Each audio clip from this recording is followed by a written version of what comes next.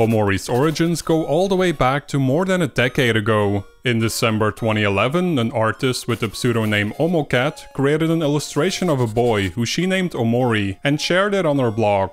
Omori isn't just the name of the boy, it's also short for hikikomori, a phenomenon coined in 1998 by Japanese psychologist Tamaki Saito. Hikikomori is used to describe people that have completely withdrawn from society and choose to stay at home in total isolation. The term refers to both the phenomenon and the isolated individuals themselves. According to multiple surveys, it's estimated there's more than 1 million people aged between 15 and 64 that lead the lifestyle of a hikikomori in Japan. Unsurprisingly, Omori, the boy in the drawing, is also a hikikomori, and its creator kept making new illustrations, turning it into an ongoing webcomic that explored Omori's day-to-day activities. While a lot of the material seemed fun and quirky, some of it went to darker places. Omocat never confirmed she experienced the need for total isolation herself, but she did mention in her blog that the webcomic was a very personal project, born from a need to cope with problems during a very confusing part of her life. Drawing has been Omocat's passion for as long as she can remember. Around the age of 4, her parents would play her a lot of Studio Ghibli movies, which started her love for anime. Since then, she began combining her two interests. Her mother wanted to encourage Omocat's enthusiasm for art and enrolled her in her first drawing class when she was 6 years old. Here, she copied anime posters over and over again, learning the basics of drawing. While her love for anime really started to take shape a couple of years later, thanks to shows like Sailor Moon, Pokemon, Dragon Ball Z, Gundam Wing and more, she felt she couldn't openly talk about it at school without being made fun of. Therefore, when she would draw comics of her and her friends, she tried to push her own style forward in an effort to hide her anime influence. Although her love for anime was pushed to the background, her creative side was thriving, so much so that she became known as the artist in school. It became something attached to my identity that I was not willing to lose. Over the years, she went through a variety of style changes to find something that works for her, but she admitted she never really succeeded. Despite taking figure drawing classes, painting classes, and even 3D classes to learn Maya, simply drawing anime-inspired art with pencil and paper, or a tablet and Photoshop, remained her favorite way to express herself. When the time came to go to college, there was only ever one option in her mind. I ended up going to art college because I couldn't imagine being anything but an artist. There was a huge stigma around drawing anime there because it wasn't considered real art. It wasn't so much the teachers, but mostly the other students. At some point I realized that if no one else was willing to draw anime at school, I would stand out by doing just that. Needless to say, she leaned into drawing anime harder than ever before and completely rekindled her two passions. By this point, she had started a blog and gained some popularity already by sharing her artwork. Omocat mentioned she was never good at making friends and therefore used the internet as an outlet to build up her career. The internet provided the opportunity for her to be anonymous as an individual and instead focus on establishing her Omocat brand. She said in an interview she likes that she never had to reveal her face to get where she is today. The character Omori was born during her years in college, and the more she explored his identity online by adding to the webcomic, the more she felt he needed to leave the space he was confined in. Of course, the irony wasn't lost on her. Creating a bigger story, a bigger adventure for a hikikomori character to explore seemed contradictory. Yet, Omocat felt compelled for him to be a part of something more than the white space he had been stuck in. In January 2013, Omocat announced she had been working on a graphic novel based on Omori and would be an estimated 12 chapters long. What's more, an entire Omori fashion line was also in the works. While she was drafting the chapters, however, she couldn't shake the feeling that the story seemed too linear. Instead, she wanted the audience to be able to explore outside of the pages and help her characters make choices. Basically, she wanted people to experience the story as if they were the character instead of seeing it from afar. Omocat realized all her ideas were coming to her in the form of gameplay. It seemed the graphic novel just wasn't the right medium for Omori to be a part of. It needed to be fully interactive. It needed to be a video game. The only things holding her back was the lack of time she was already experiencing because of other projects, and because she felt she lacked the necessary skills to make a game. Coincidentally, during this time, she noticed RPG Maker VX8 was on sale, and without much hesitation, decided to buy it for her and her friends. The very next day her mind was made up and called her friends Pedro Silva and Jamie Lynn to ask, "Wanna do something crazy?" and invited them to become a part of the project. They were both very excited about the prospect of making a video game together, and suddenly, to Omocat at least, what seemed like an impossible task before now seemed possible. Pedro, best known for the project Slime Girls, and Jamie, also known as Space Boyfriend at the time, are both musicians and immediately went to work on the soundtrack, while Omocat started planning out the game and sketching concept art. Before we move on, I'd like to talk about this video's sponsor, Brilliant. Brilliant is an online platform that aims to help people excel in math and science by replacing traditional lectures with hands-on, interactive problem solving. CEO and founder Sue Kim launched the company back in 2012, and in May 2013 she further outlined her vision for one-of-a-kind interactive visualizations and intuitive explanations during a TEDx talk. By August 2013, she was able to raise funding from a number of investors, as well as scaling active users up to 100,000. Today, Brilliant has over 10 million people teaching themselves to see essential skills such as foundational math, foundational logic, and finance in a whole new way. Lots of people are too intimidated by math, physics, and engineering, me being one of them, but using Brilliant really helped me build confidence by engaging with fun storytelling that's focused on guided problem solving, all within a user-friendly environment where I wasn't worried about making mistakes. All courses are crafted by award-winning teachers, researchers, and professionals from MIT, Caltech, Duke, and Google, just to name a few. To get started for free, visit brilliant.org/ThatGuyGlen or click on the link in the description. The first 200 that use the link will get 20% off Brilliant's annual premium subscription. Brilliant, learn interactively. Now back to the video.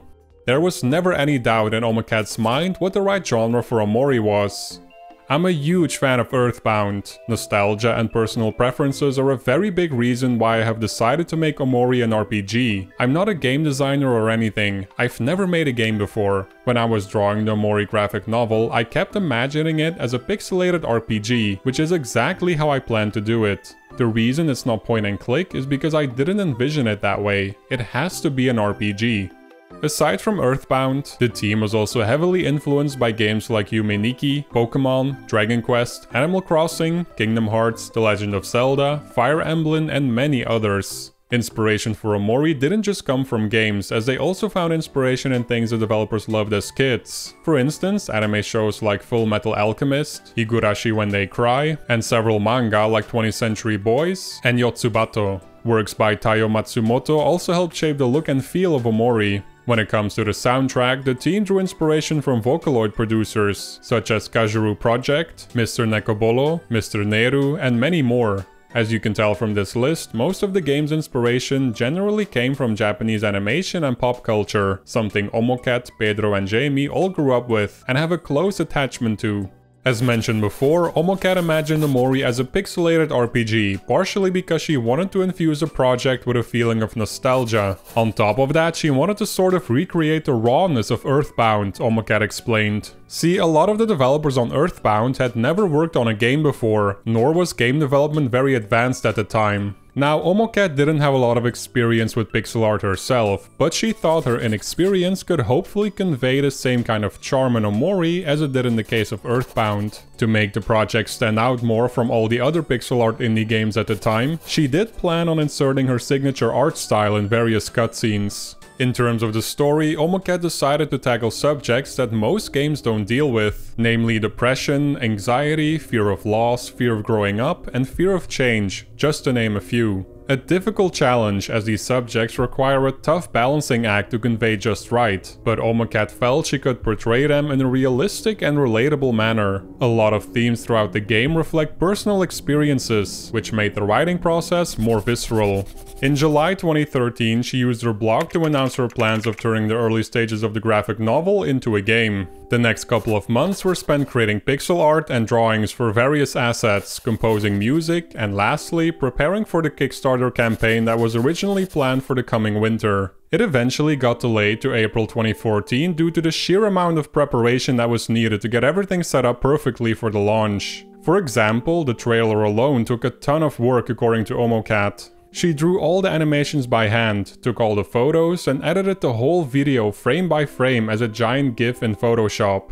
That's when she started to realize that the workload from Omori would put too much stress on her body and mind considering her other projects and the time frame she had planned to release it. Creating all the art was one thing, but also taking care of the programming was something else entirely. Despite choosing RPG Maker as the game's engine, which is one of the more user-friendly development tools, it would still require a ton of work to complete the project, especially because Omocat had no prior programming experience. Luckily, right around this time, she met an experienced RPG Maker specialist called Arkia. Arkia has had experience with the engine since she was 13 years old and is also an active contributor to the community by sharing resources and helping to create games. She agreed to join the project and became the main programmer for Omori.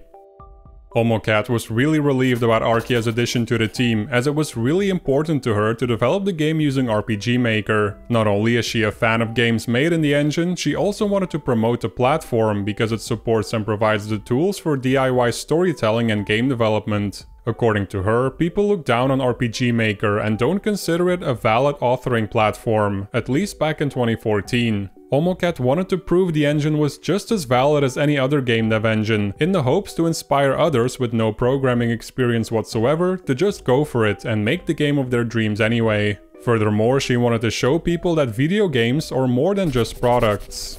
Having gone through art school, I've always felt that games were viewed as money-making products instead of art. But just because it is commercial doesn't mean that it's not good. In fact, I would argue the exact opposite. Games do everything that art is supposed to do and beyond. It mixes visuals, writing, music and sound, storytelling and interaction, and puts it all in one package. Games are so successful at what it does that there is a whole culture based on them. As creating games becomes easier in the future, I want to get across the idea that game making is an art medium. I am creating an art piece called Omori, and my medium is a video game.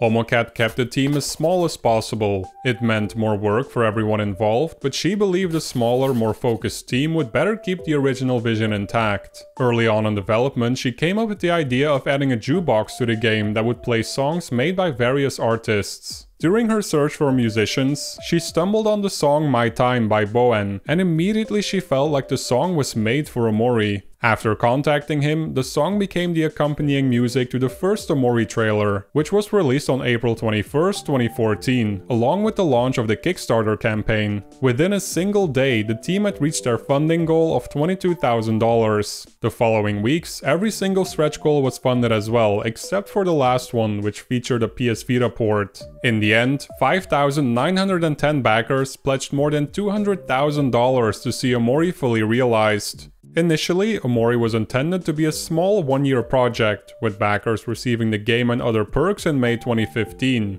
As time went on, the game kept growing in scale, and the team quickly came to the realization that they needed more developers. Fortunately, Arkia, thanks to her involvement with the RPG Maker community, knew plenty of people that could help, and Omocat didn't hesitate contacting them. Omocat mostly spent the rest of 2014 organizing Kickstarter rewards, rewriting the story, writing dialogue, planning in-game quests, drawing concept art and in-game assets, as well as creating drafts for the in-game animations. It's also around this time that she started to seclude herself more and almost stopped playing video games altogether. She didn't want anything influencing her original vision for Omori from this point onward.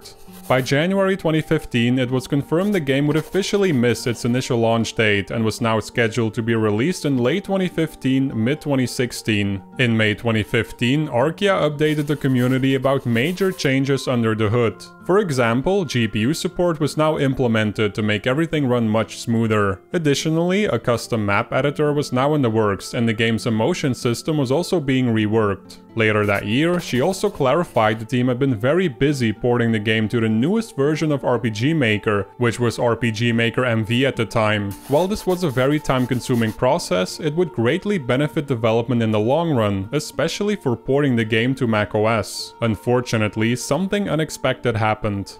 The next public progress update wasn't until April 2016. At this point, backers were starting to express their frustration about the lack of communication and even began accusing Omocat and the rest of the team of taking people's money without the intention of ever completing the product backers had paid for. These accusations continued until the game's release and only grew in numbers from here on out. The fact that the devs weren't replying to people's comments on Kickstarter and social media only led to more frustration. Omocat clarified that the lack of communication was due to the fact that she wanted to keep certain portions of the game under wraps. Furthermore, the newest version of RPG Maker had been suffering from a memory leak as well as sound lag and kept the team extremely busy and on edge. While the creators of the engine were busy rewriting core scripts to fix these issues, the Omori team had no choice but to halt certain aspects of development. The new release date was now set to fall 2016, but Omocat had already acknowledged how difficult it was to gauge how long development will actually take, because she keeps coming up with new ideas to enhance the game. She ensured the community how hard everyone on the team was working and disclosed some big changes behind the scenes. A new programmer named Yami had joined the Omori team and was assisting them with the new and improved turn-based battle system. Originally, battles looked very similar to those in Earthbound, but eventually the developers wanted to create something more unique that would make better use of their emotion system by adding new features such as a heart rate bar and combos.